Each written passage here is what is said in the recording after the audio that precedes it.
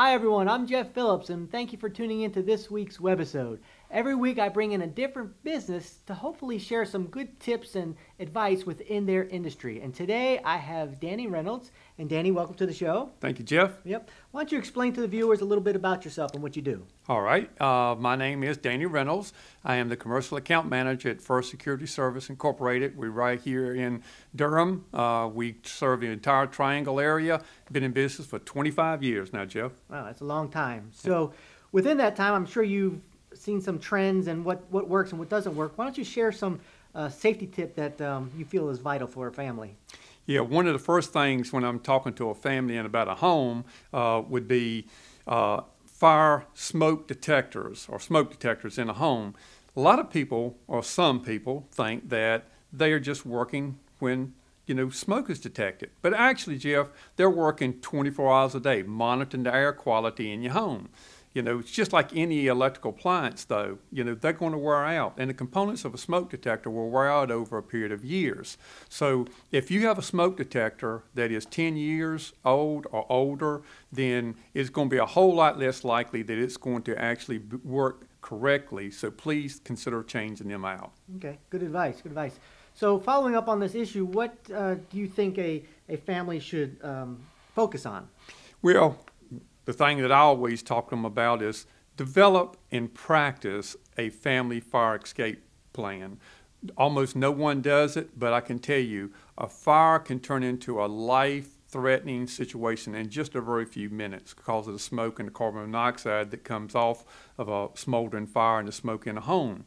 So I always tell families, I said, get together with everybody in the family, walk from room to room, try to develop at least 2 escape routes from each room, making sure that everybody knows how to unlock all windows and doors, and then try to practice it about every 6 months. What you need to do is actually go through the process, pick out a point, a safety point that everybody in the family is going to meet outside, and please never go back into a burning structure once you have got out safely. Let the professionals do that.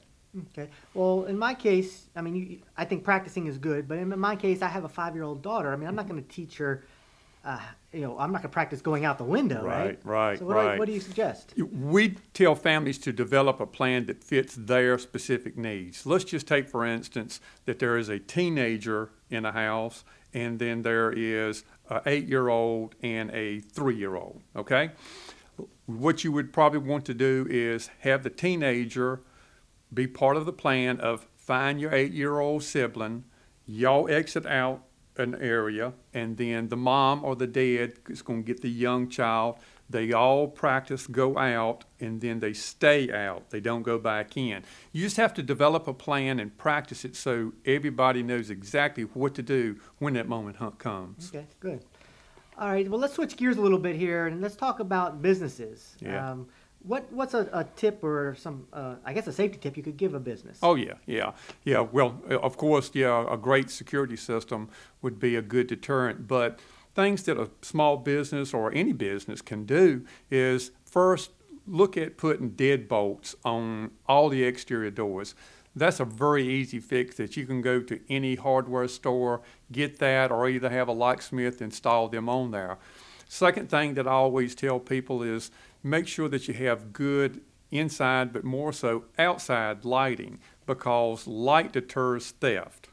So people don't want to be seen if they're approaching, a building or a home. If it's light outside, they're going to be a whole lot more apprehensive about approaching it. Okay. What are your thoughts on motion-activated lights?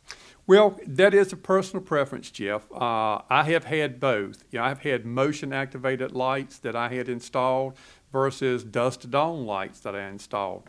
The reason that I preferred the dusk-to-dawn was typically, I had a lot of deer in the area that I lived, and every night, or if not every night, at least several times a week, 3 o'clock in the morning, I have heard, 6 or 8 deer in the back of my yard. Turns it on, turns it off, turns it on. Bothers me because I'm a light sleeper. But, the dusk to dawn gives enough illuminated light that if anybody was approaching my home, they're going to think twice about it, and it's going to deter theft. But You know, a lot of my friends and that I've known love the motion activated because it's only on for just a short period of time, thus saving a little bit more money. It goes right back to being a personal choice, but some kind of light outside, I would say it's going to be a good deterrent.